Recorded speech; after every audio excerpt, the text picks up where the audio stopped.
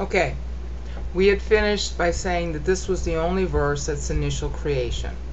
And then there was a change where the earth became chaos and wasteland. Okay? And then I had finished by saying that all these verses that go down to verse 25, okay, all the way down here, are talking about 6 literal days of restoration.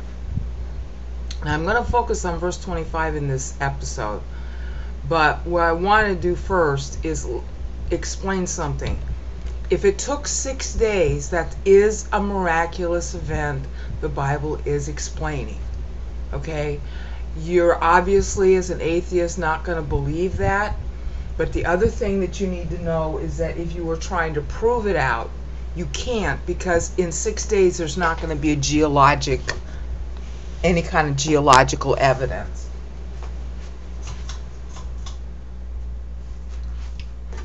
Just like with the flood only lasted a year, so there's no geologic evidence of the flood. Now, that's going to be a trouble spot for you, and I understand that. I'm not trying to convince you to believe the Bible. I'm just trying to show what it says versus what you're told it says by other atheists. I mean, really, I'm serious. You can pick up any translation you want, and you're going to find out that your translation reads pretty much like this one. This is the New American Standard. And you're going to have to ask yourself, oh, excuse me, I must be being scammed. Because it says created, and then this is a mistranslation, and the Christians don't get this right either, because they won't look at the Hebrew. Okay? This should read became chaos and wasteland. Keep that in mind. This is what it actually says. What you think of it is another story. But I want you to be acquainted with what it says so you can tell you're being scammed. There is no timeline here. There is no timeline here. It doesn't say when it became chaos and wasteland. There's no when disclosed anywhere in the Bible at all. Okay? So now we got to get down here, and this is, I wanted to focus on why you know that you're being scammed by Richard Dawkins and a lot of the other atheists who are selling you books. It doesn't mean you shouldn't be an atheist. I'm not trying to convince you to believe in the Bible. I'm trying to convince you that you're being scammed. That's all. You have many reasons why you should be an atheist. And I believe in atheism for a lot of reasons that I hopefully have already explained. But this set of verses right here proves that Richard Dawkins and all the other atheists selling you books are scamming you right now. Because what is the central claim that is being made about atheism being right? Evolution. That somehow evolution proves that the world is more than 6,000 years old versus the Bible. Well, the Bible doesn't say that the earth is 6,000 years old. I proved that in the last increment. That's the first thing that just knocks the atheist claim out of the water. It doesn't mean you should believe the Bible, but it does mean you shouldn't believe the atheist claim. You got other reasons why you can be an atheist. You don't need that one because it's a big lie, as I just proved to you. But here's your other big reason why. Let's say you believe in evolution. Well, here's an evolutionary verse right there.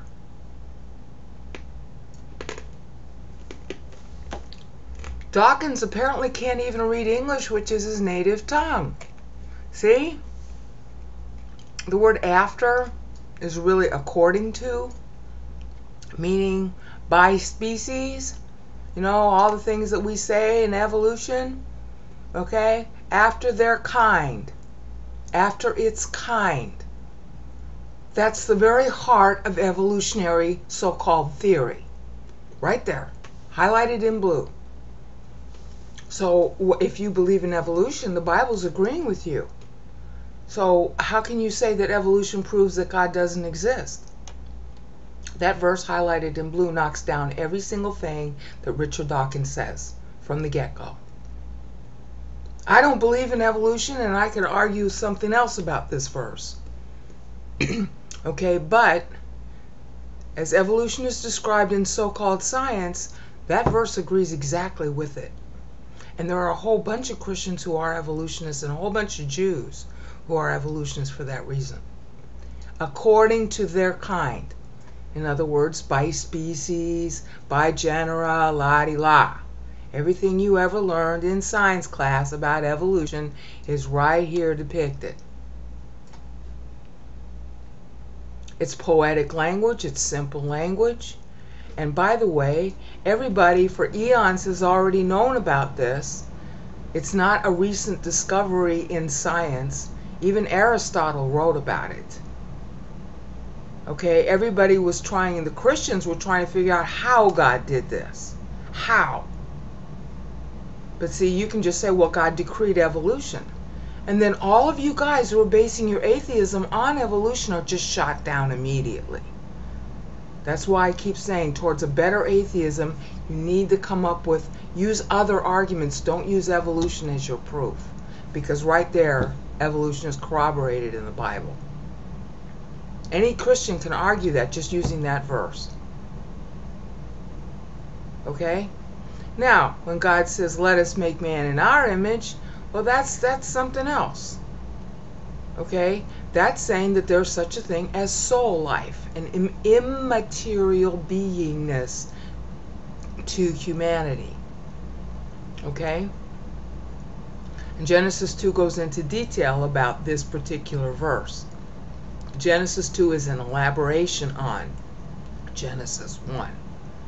It is not in the same order as Genesis 1. Genesis 1 is a summary chapter. Genesis 2 goes backwards and picks highlights out of Genesis 1 to explain. And it's chiefly to explain that verse that's highlighted in blue now. Okay, see, if you do your homework, then you don't get embarrassed. All right, the difference between the Bible and evolution is that the Bible is saying that man is not strictly a biological entity.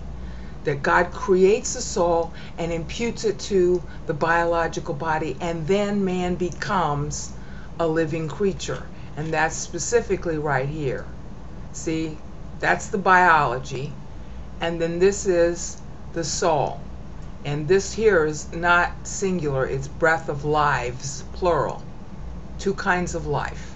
One that's a life that's compatible with God, and one that's a life compatible with other humans. And man then becomes a living being. Now you can argue if you want to as an atheist about whether or not there is an immaterial component to your humanity. And that's a valid thing to argue. Okay? So I'm not trying to say you shouldn't be an atheist. I'm trying to separate the scam from the real atheist arguments that you ought to be focusing on, if you're going to focus on it at all. I mean, you don't have to focus on anything if you don't want. You don't believe in God, that's your prerogative. But the difference in the Bible versus science is that God's saying that there is an immaterial nature that makes you human. It is not the dust of the ground. That goes back to the dust.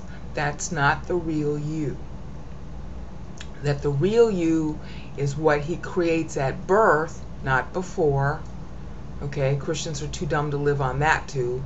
My pro-life blasphemy series shows many Bible verses explaining it, that life begins at birth, not before, and that this is the precedent for it. You can argue whether or not you as a human being are strictly biological. The Bible says you're not. Now, whether you agree with that or not, well, that's a valid debate. But don't say that evolution proves that God doesn't exist, because this is a verse you could use as the decree for evolution. Because it says, according to their kinds. Well, that's exactly what evolutionary theory is saying. Okay? Modern evolutionary theory is stupid compared to what it was 50 years ago. 50 years ago, it was much more accurate. There is a very severe difference between adaptation and evolution. But I'm trying to stay out of that right now, because this is such simple language. All you have to do is say any definition of evolution you want to name, And here it is, decreed by God. Well, then all of your arguments that evolution proves God doesn't exist are completely eradicated, because this is a decree for it.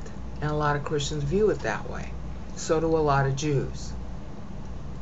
So if you restrict your beating up on Christians to the stupid ones who say that the earth is 6,000 years old, and you're as dumb as they are and you don't know these verses and what they really say, then you're a stupid person objecting to another stupid person. And that's why Richard Dawkins is as dumb as it comes, because he's basically saying that evolution, which is decreed right here, he's saying that evolution proves God doesn't exist. Hello? Can he not read this even in English? So he's scamming you. He's either too dumb to live and you shouldn't buy his books therefore, or he's lying. Take your pick, because this verse proves that he's either too dumb to live or lying. End of story. And if you're going to base your arguments against Christians on a claim that the earth is 6,000 years old, well, they're too dumb to live. They can't read this text. And then you're just as dumb as them, because, hello, this is plain text. You should be able to read it too. And the mistranslation here, there's no excuse for not knowing that that's a mistranslation. It's been known as a mistranslation for hundreds of years. And like I said, even 40 years ago when I was first learning it in the Hebrew, I knew that this was a mistranslation. So how come Richard Dawkins doesn't know that? How come your average atheist who's arguing against the young earthers doesn't know that? They're not doing their homework, so they're scamming you. You understand? You're being scammed because people aren't doing their homework on just that, even that part of it. They're not doing their homework on this and comparing it to Pangea. They're not doing their homework on this verse, which, hello, right in plain text, there you go, evolution. Okay? Now, I want to close and say this one more time. Just because I'm showing you how science, modern science, agrees with the Bible does not mean, repeat, does not mean you should believe in the Bible. If you're going to believe in the Bible based on its agreement with science, then you're really too dumb to live. The right reason to believe in the Bible or God is not related to this stuff. Because I'm sorry, people thousands of years ago already knew what I'm telling you now. Anybody, any human being on the earth who had a smattering of education about, the past, or a smattering of education about biology, knew this stuff. So that doesn't, this whole text here does not mean that God wrote it by itself just because it agrees with the knowledge of science, because the science was known thousands of years ago. I would not base my belief in God or my belief in the Bible on the fact that these verses agree with what we call science today. And I don't think you should either. There's only one way to get real proof that God exists, and only one good way. You look up at the ceiling and say, "Hi God, did you actually write this book? If so, I need proof." Because you should get proof from God directly. He's immaterial. You can't see, touch, taste, or feel him. And if you are, as is said here, made in the image of God, that's 127, see? God created man in his own image. If you're really created in the image of God, then God is set up inside your soul. A means of talking to you where you can actually hear him and know that you're not hallucinating. Wouldn't you want to know what that is if it's true? Just even out of curiosity, you should want to know if that's true. And it says that it's true right here, that God made you directly. You, personally. He put the breath of life in you at birth. That's what this text says, and there's 500 other verses in the Bible saying the same thing.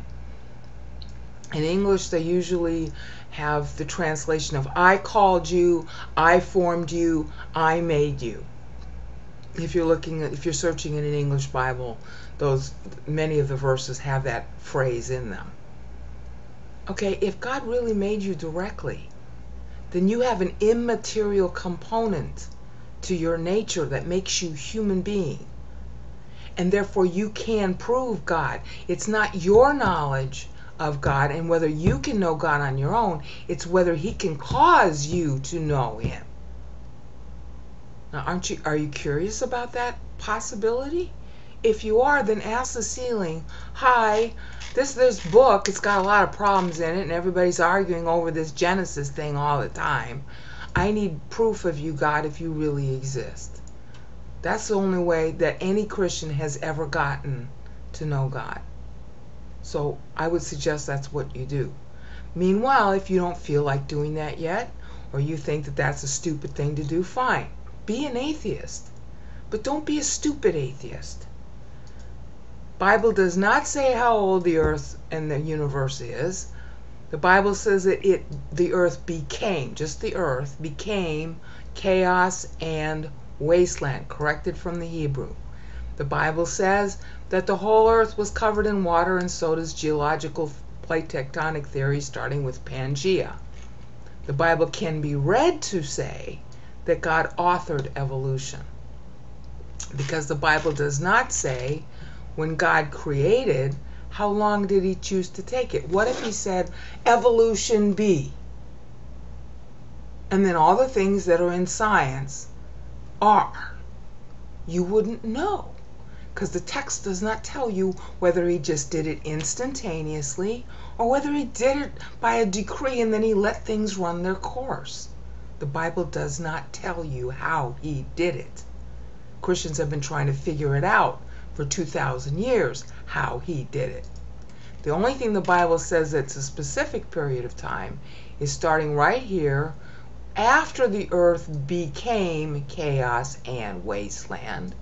During a 6-day period, he restored the earth. Okay, right here. Okay, but you'll notice he's issuing commands after their kind.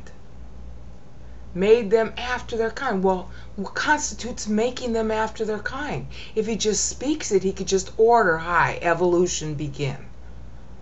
You know, you've got that big gap in evolutionary theory, you know, in the pre-Cambrian or the Cambrian period. Okay, well, maybe this is the Cambrian period, that post-Cambrian period, or, you know, just where there's that big gap. I don't know. But if you look at just the text can be read that way to fit. All right? It can be read that way to fit. So why doesn't Richard Dawkins and all the atheists making money off you guys buying their books, why don't they admit that this is the language in there? You know why they don't admit it? Because they expect that you're not going to do your homework and check what they say so they can make money off you. And I submit that that's being scammed. All right? Now, I'm not saying that you should believe in the Bible, and I'm not saying that you should believe this is evolution. But I am saying that the text says it. And I am saying that if you want to believe in God or not, then you need choose some other basis than the false criterion of evolution disproving God, because it obviously doesn't accomplish that goal. There are plenty of reasons to be an atheist. The best reasons are to argue about why evil is in the world. Okay, that's a real hard question to answer. And if you want to get proof of God's existence, you can only get proof by asking the ceiling and then waiting for this, you know, flying spaghetti monster to talk back to you. If you're willing to do that, do it. If you're not willing, don't. Peace out.